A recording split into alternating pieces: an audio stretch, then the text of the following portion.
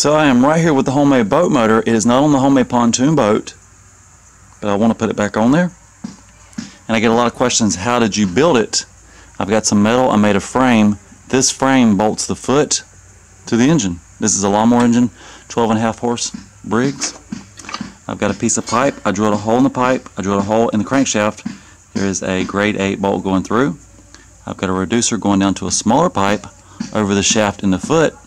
Again, drilled a hole, got a grade 8 bolt going through it. Now what I want to do right this second with it, it's not quite fast enough for me.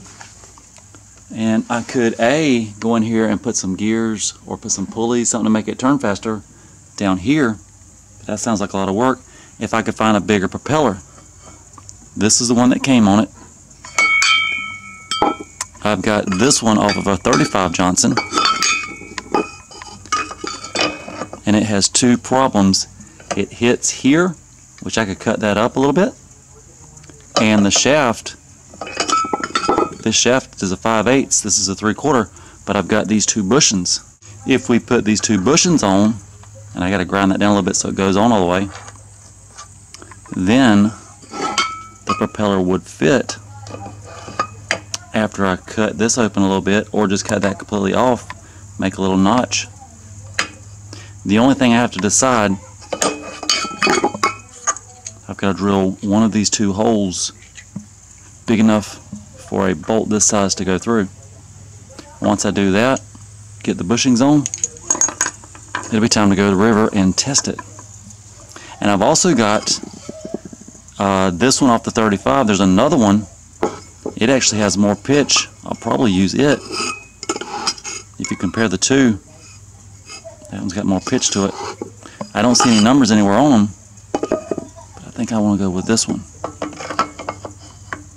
So that's what we're trying next. Right here with the homemade boat motor, and I've made a little progress. I was able to drill that hole and get a bolt through. This is a 1/4 inch grade 8 2.5 inch bolt. I've got the bushings in place and the bolt goes right through. And up next, where the propeller hits this, I'm going to probably cut that whole little ear off and make a little groove for the propeller to go into. Then we can bolt it on and go test it.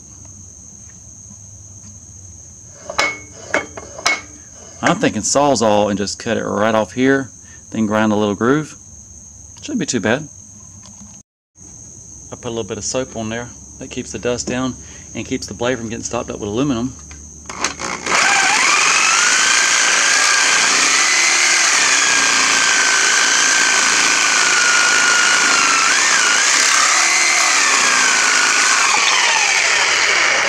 Took it right off.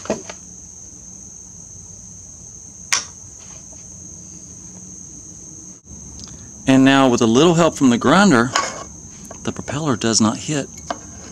It is literally test drive time as soon as we can get this back on the boat. Back at the river, time to test out the new propeller, the new bigger propeller. Actually, it's the old propeller that's bigger.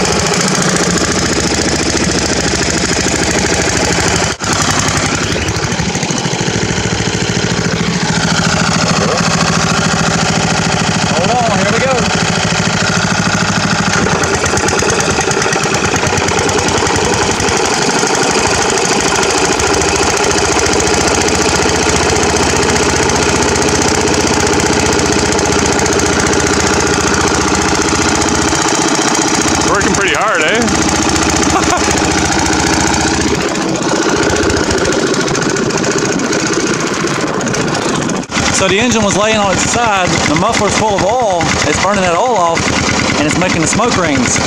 I love smoke rings. Those are good quality smoke rings.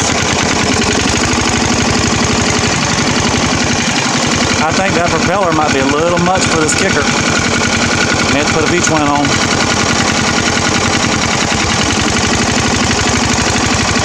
Some of the smoke rings go down and roll in the water. There's one. There's one.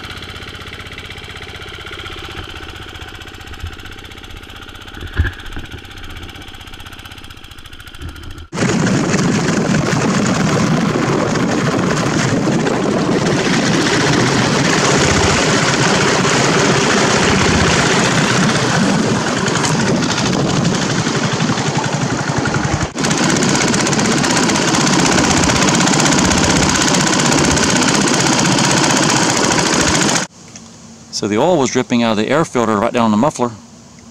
Looks like it's kind of slowed down a little bit now. And I should have brought the other propeller, the medium propeller. That would have been the right one. This one's a little bit too big. But that gives an excuse to come back. And now we're on the Georgia side, about to go over this hill and see what we see, if we can get up this hill. Canadians first.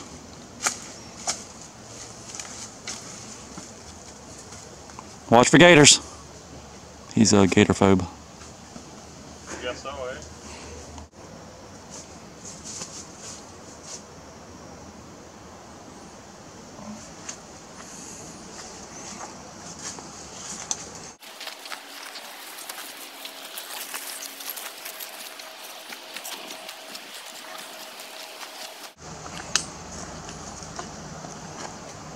I see nothing.